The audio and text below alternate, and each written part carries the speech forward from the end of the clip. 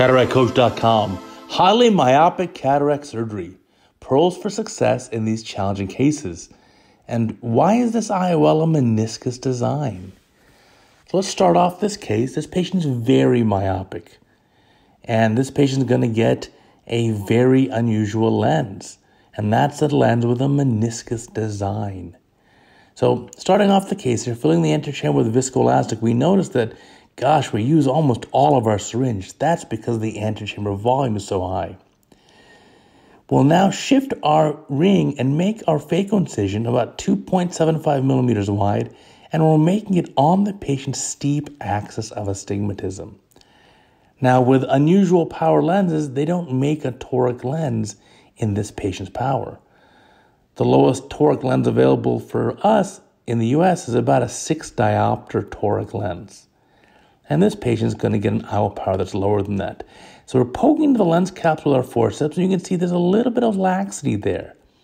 And so we finally get into it, and we're taking our time here to put a little more emphasis on getting that rexus just perfect.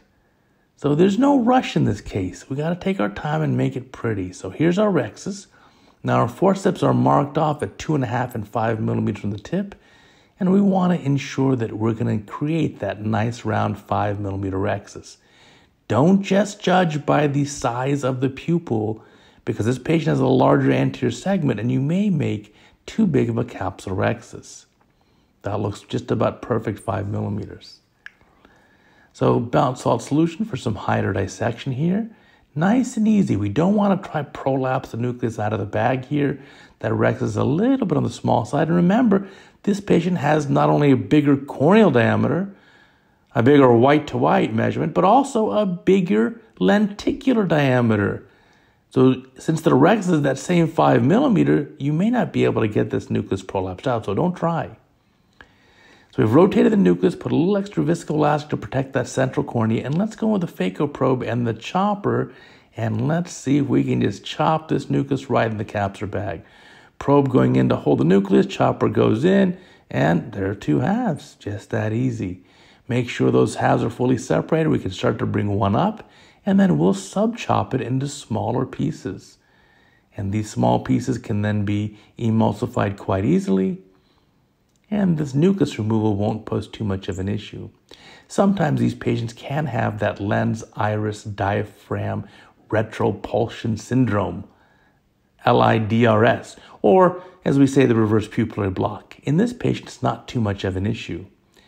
So we're getting the nuclear pieces now in front of the tip of the phaco probe, emulsifying those quite nicely.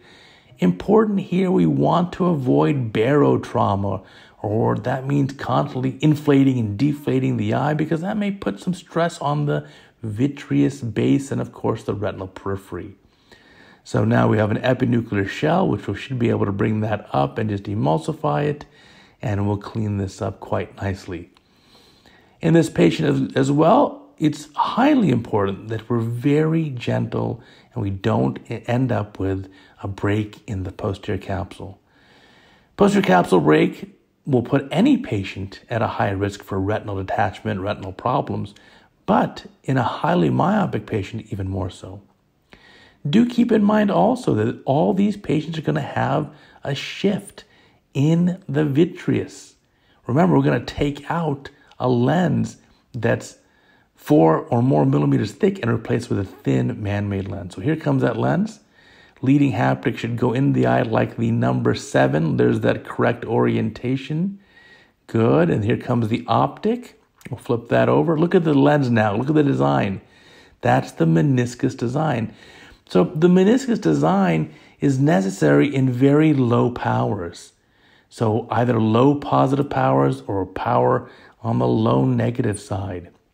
And that's a lens design feature. And that has to be calculated for differently. So a lot of the more popular calculators, such as the Barrett or the LIDRS, will take that into account. Also keep in mind that the A constant for a meniscus lens can be very different. Here's going behind the lens to remove viscoelastic. And for such a low power or negative power lens, you can see it has quite a thick design.